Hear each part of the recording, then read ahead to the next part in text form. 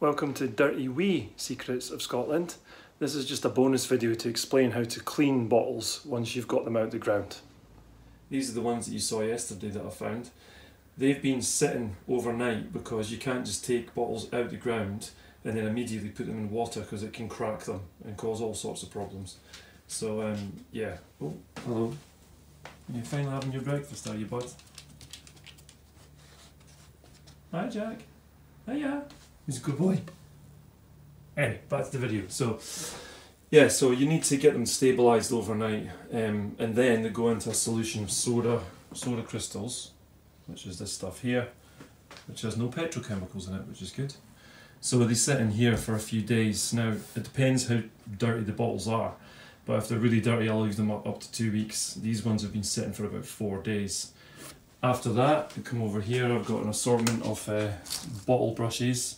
You got your wear gloves, obviously, and this is just clean, plain water. Once you've cleaned them, put them up here to dry, and then I'll show you in the next part what they look like once they've been cleaned.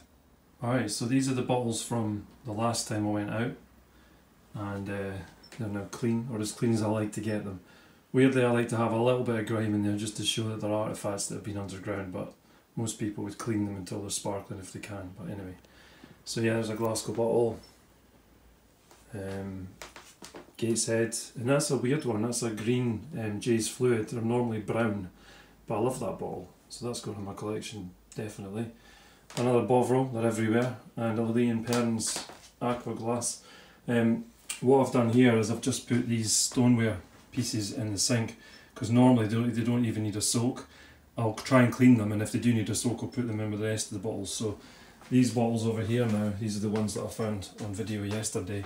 These will just be going in. I'll start with the heaviest ones, obviously, put them in the water, or the solution should I say, and just make sure they sink.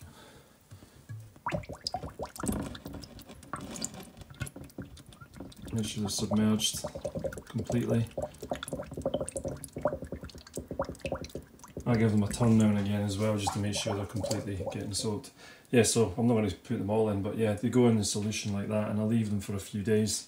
And check them and just see when they're clean, and then you're able to get the stuff off them, and then take them out, clean them up. Hope that helped.